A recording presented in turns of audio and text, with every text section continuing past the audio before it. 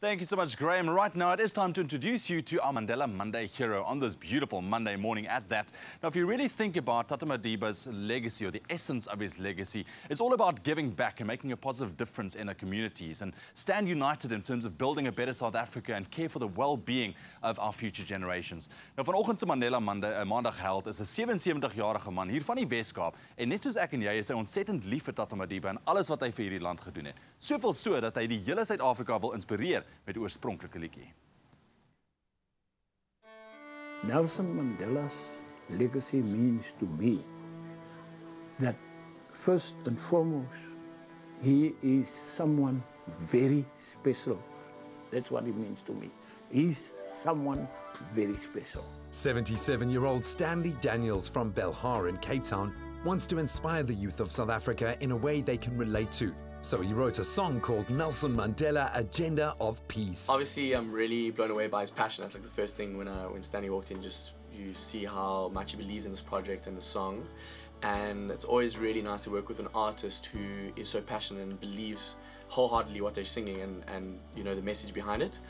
Obviously, you know, any song about Nelson Mandela is going to be emotional and charged, but this one, you can see it's quite close to him and he obviously believes in it. So that came across in his vocal delivery and it came across in the song, in the final product. So yeah, I'm very impressed by Stanley and hopefully the song will do well and the message will be reached by the people that he wants it to reach. Yes, he made us realize that we need each other. The challenges to me is what I see every day among our people. The way people behave is as if they've got a short temper, and because we're living in that era, our youth is the people that suffers the most.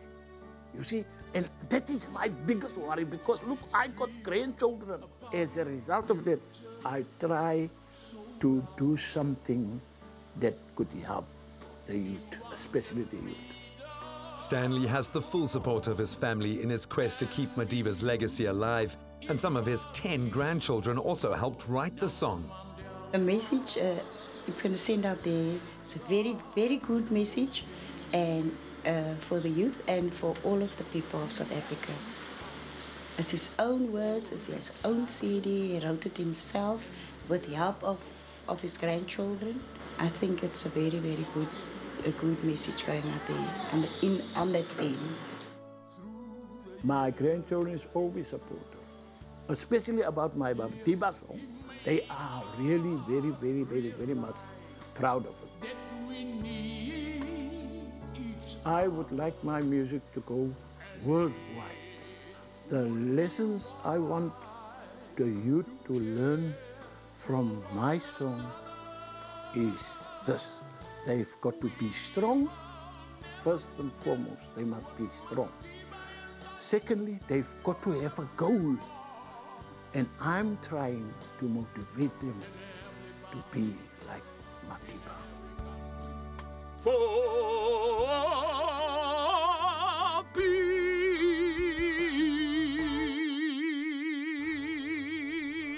Music has the power to inspire change, and Stanley is tapping into that, hoping to energize his fellow citizens to follow the great examples and legacy left to us by Tata Madiba.